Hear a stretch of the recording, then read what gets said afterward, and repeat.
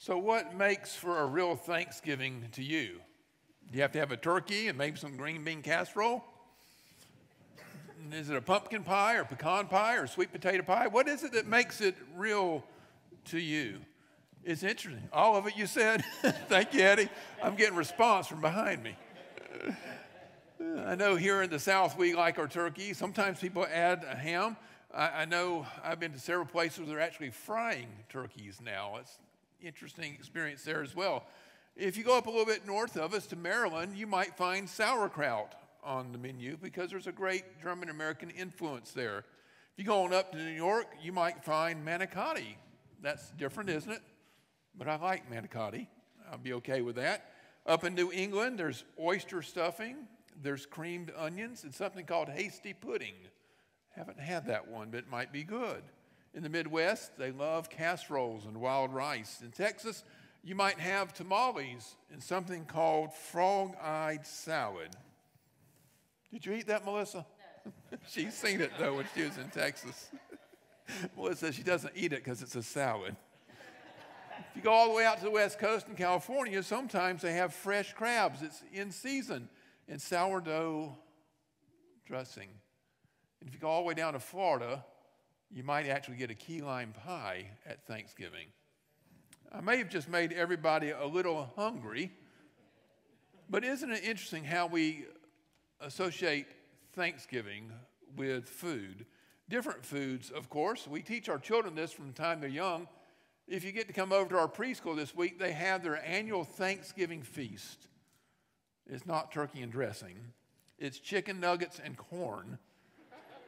But this year, we're adding tater tots, I believe, to the menu. It's going to be a big deal at our preschool this year. Thanksgiving, however, is not actually about the food.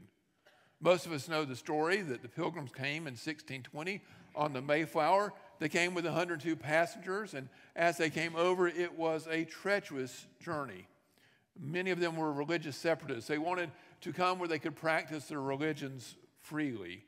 It was a treacherous crossing. The Mayflower actually was not a passenger ship, it was a cargo ship. So the people were down in the cargo holds. It was cold, they were hungry. The ship rolled, as one described it, as a pig rolling back and forth. It doesn't sound very pleasant, does it? Illness was rampant. And when they got to America in the winter, they faced starvation, they faced many more illnesses. If it had not been for the Native Americans who came along to help and to show them how to grow corn and how to harvest sap and how to catch fish, many more would have died.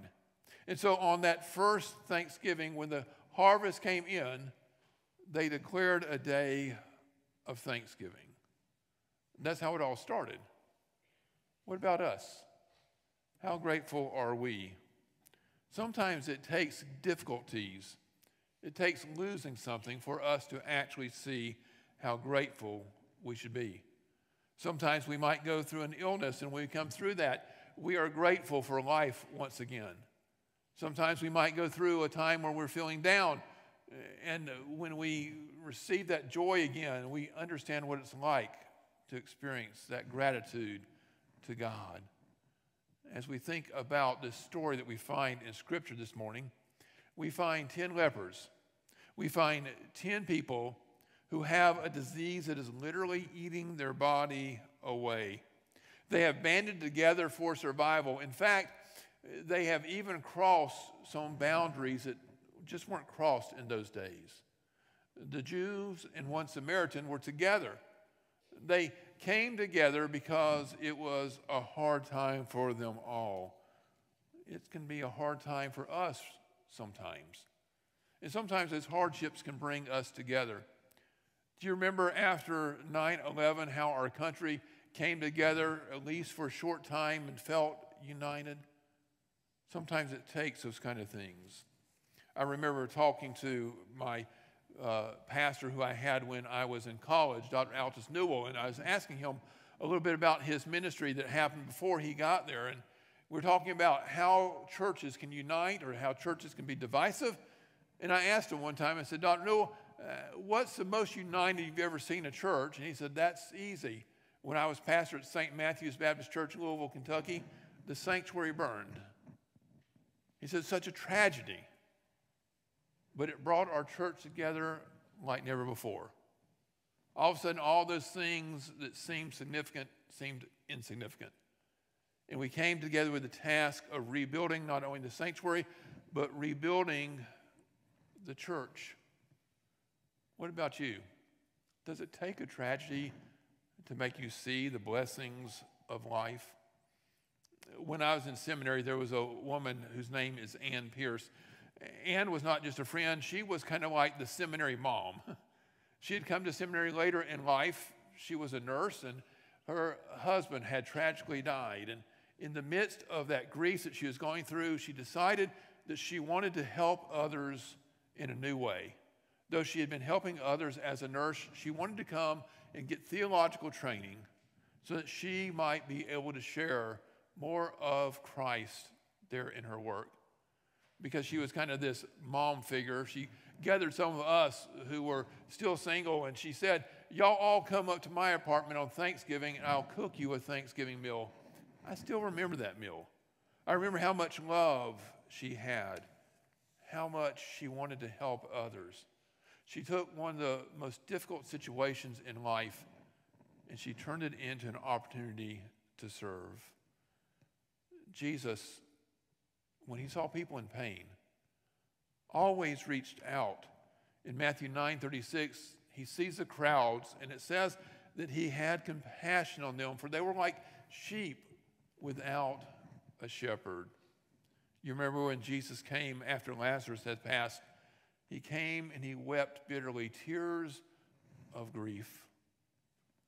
You see, sometimes we have to know the difficulties of life before we can really appreciate the joys of life. What about the pains that we have in our lives? How will we use those? Will we use those for the better? Will we become more empathetic with others?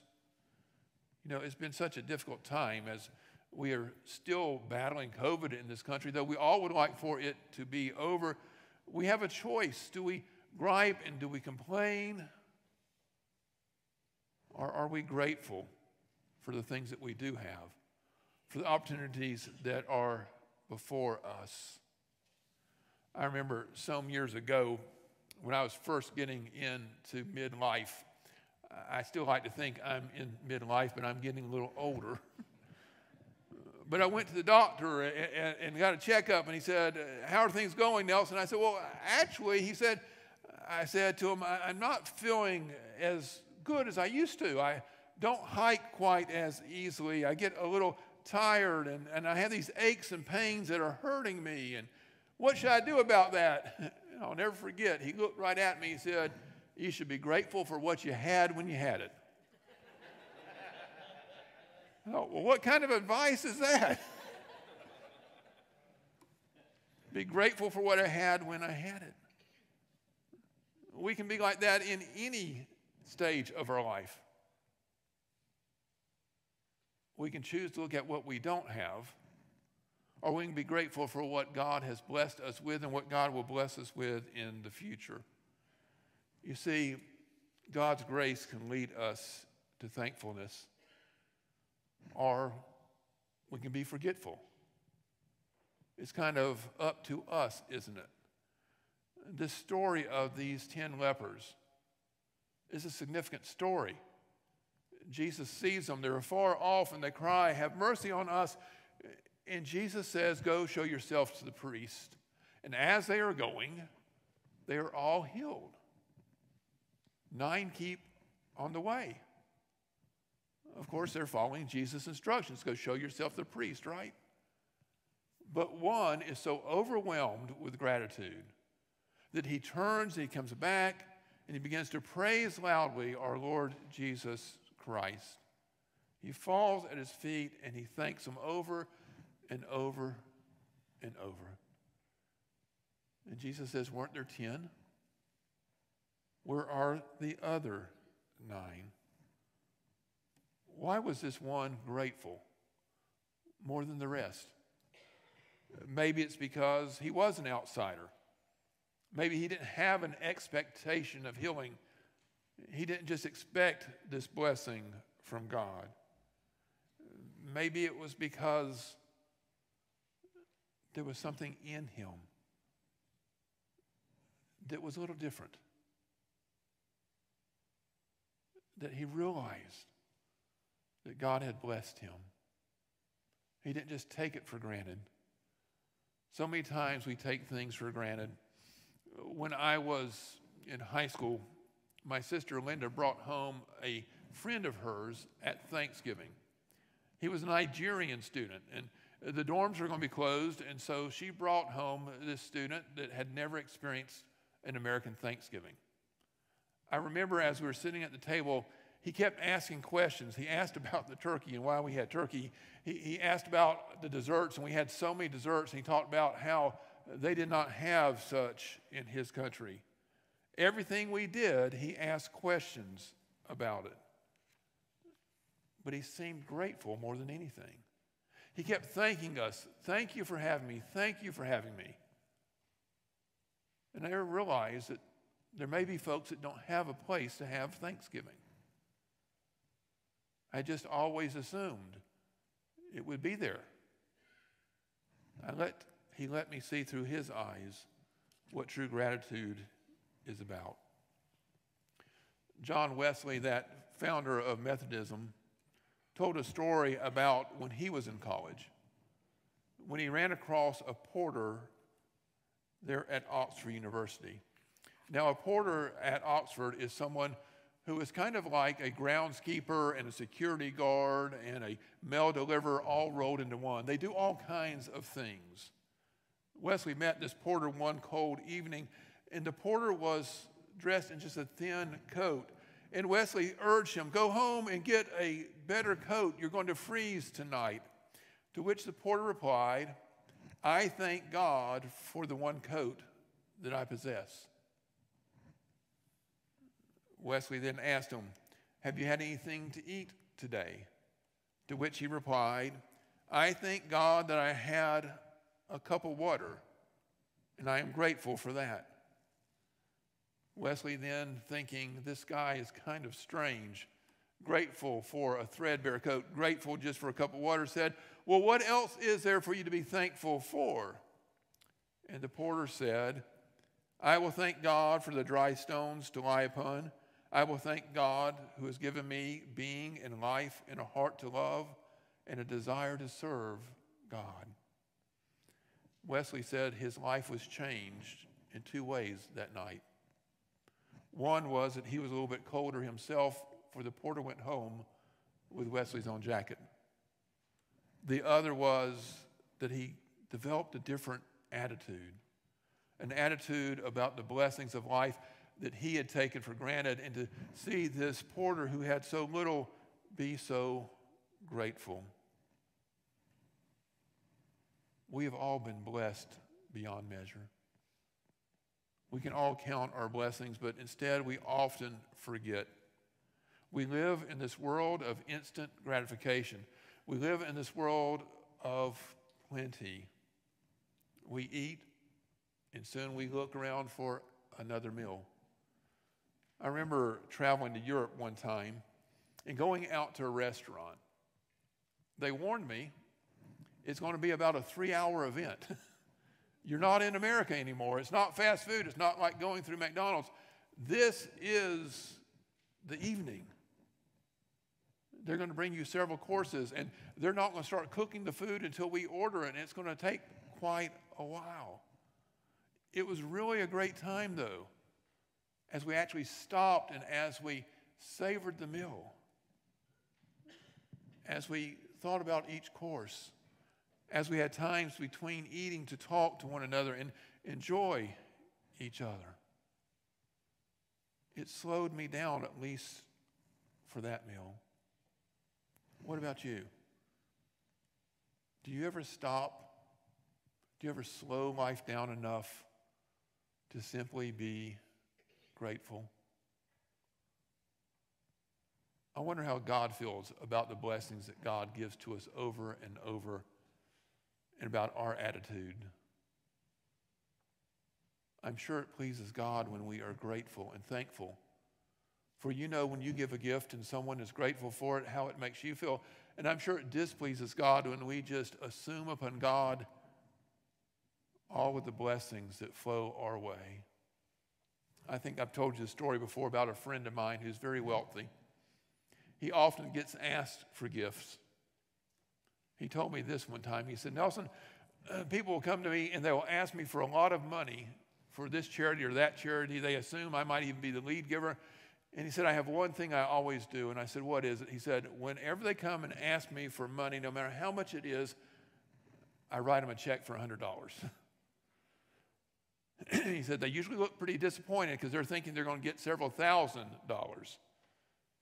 He said, but I write them a check for $100, and if they send me a thank you note, if they seem grateful, if they tell me what they do with the money and how it helped the organization, he said, within a month, I'll write them a check for $10,000. And if they're grateful for that and use it well, I'll think about even more. I think he's got a pretty good way of doing that. What about us? How do we thank God for all of the blessings that we have? Why do we expect God to do more for us if we are not grateful? Scripture is filled with calls to thank God. 1 Chronicles 16:34 says, oh, give thanks to the Lord, for he is good. His steadfast love endures forever. Psalm 100 says, enter into his gates with thanksgiving, into his courts with praise. Give thanks to him and bless his name. No wonder Jesus, when this one Samaritan came back to thank him, said, where are the rest of them? The ones who were taught to be grateful and yet were not. It's all about our attitudes and our actions. This past Wednesday night, Stacy Steck, who's a counselor with CareNet Counseling Centers, came and talked to us about the holidays and about being emotionally healthy through these times that can be so stressful. I found it interesting that Stacy said to us that the number one thing that we can do to have better mental health is to be grateful. Is to simply be grateful. I was grateful for him coming and telling us about that. He gave us a lot of other information. By the way, our Wednesday nights are wonderful. If you guys would like to come and join us or join us on Facebook Live, they are some of the best times we have together as a church. I am grateful for them. Gratitude. It truly makes a difference. Harvard studied gratitude not too long ago, and they found that people who were grateful had greater happiness. They had more positive emotions. They relished the good experiences. They had improvement in their mental health. They dealt with adversity better, and they built strong relationships. Not to be outdone, the University of California at Davis and the University of Miami went together and did their own study on gratitude. In this study, they divided up the people into 3 groups. The first group, for 10 weeks, wrote down things they were grateful for. Every day they wrote down things that they were appreciative of in life. The second group wrote down their grievances. They wrote down everything that irritated them that day. And the third group simply just wrote down the events of life, nothing positive or negative about them, just what happened. Y'all want to take a guess at which group did the best in life? The grateful group. They were more optimistic. They felt better. They exercised better. They had less illness and trips to the doctor. Another study that was done by the University of Pennsylvania had people write a thank you note to someone they had never thanked before for something that maybe was deep in their heart that they were grateful for, maybe a teacher from a long time ago, but they had never said these words out loud to them about gratitude. They had them write the thank you note and then go hand deliver it. They gave them a test called a happiness test. Do you know what happened after they hand delivered the thank you note and retook the test? Their gratitude and their happiness soared. In this study, they found that simply doing that note could change an attitude for up to 12 weeks. That's a lot of good out of one note, isn't it? That's how powerful Thanksgiving is. As we talk about our attitudes, I often wonder what our actions might be. This morning, I'm going to challenge us, whether you're in the sanctuary or whether you're at home worshiping online, to do something about this. In just a moment, I'm going to be quiet. And I want to ask you to make a commitment to do something to express your gratitude. I'll give you some ideas. You can make a gratitude list. Simply list down all the things you're grateful for. I mentioned the thank you note. You can write someone a thank you note. You could write God a thank you note. You could keep a gratitude journal each night, simply writing down something that God has given to you that week and you're grateful for. Where is your focus? You could commit to praying this week, each day, and in your prayers being more grateful. You could do something out of this gratitude. You could give a gift to somebody. You could give a gift because you are grateful for your health and give it to some organization like the American Heart Association, American Cancer Society. You could give a gift because you're grateful to God, to our church or some other ministry. You could give a gift because you're grateful for education, maybe to a school where you went or to a fund for scholarships. Those are just some ideas of what you might do. We're going to be quiet for just a few moments and let you think about that. I hope that as you make a commitment to be grateful during this Thanksgiving week, that you might share that. Give me a call or an email or whatever. Let me know what it is that God has led you to do and that you've done. I'll leave you with a quote I found this week that has become one of my favorites. David Steindl-Rast said, "It is not joy that makes us grateful. It is gratitude that makes us joyful." Take a moment and think about what God would have you to do and how you might be grateful in this week.